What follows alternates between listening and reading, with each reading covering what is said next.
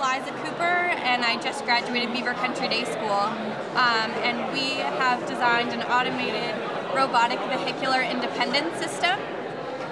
So basically, we designed a robot to wirelessly track a wheelchair and carry awkward and heavy items.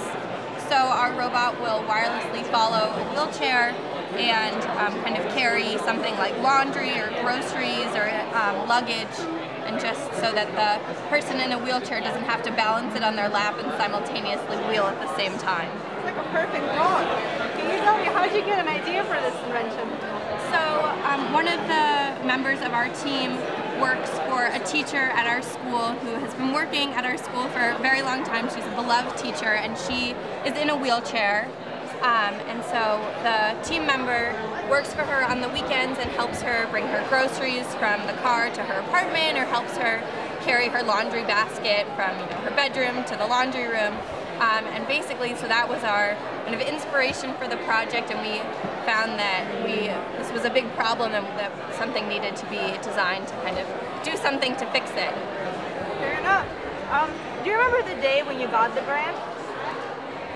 Let's see. Well, I remember we had been working on the proposal for a long time, and a bunch of us had been going back and forth with revisions and talking to our teachers and making sure that everything about the proposal was perfect. And I know that was a lot of hard work, and I remember we got the email and there was some rumors going around that things were coming out, and we were all really had our fingers crossed, and we finally got the email that was like, you got the grant. So we were all so excited and really just didn't even know what to do with ourselves, because we were really looking forward to the work that we could start.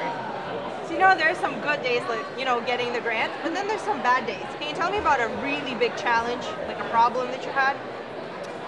So one of the problems that we faced was when we were first doing the prototyping, we had split up into 3 separate groups.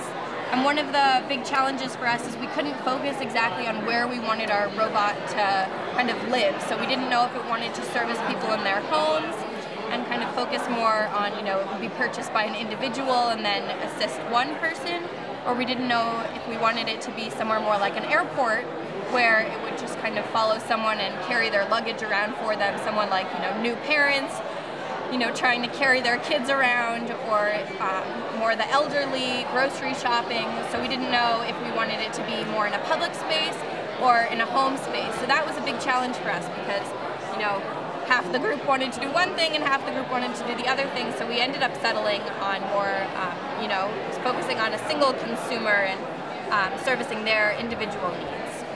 So let's say that I get the grant today and I have a team. What is the one advice you're going to give me?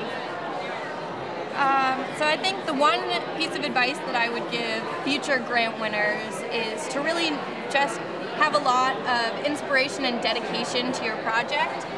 One of the most important pieces, kind of components that you can have when you win a grant is just passion, and you really want to be sure that what you're working on is something that you're very, very passionate about, and something that you really are proud of, and really something that is true to you. I think that was a perfect answer. And just to wrap it up, can you describe this whole experience in one word? Oh my goodness, I have to think about that. One word.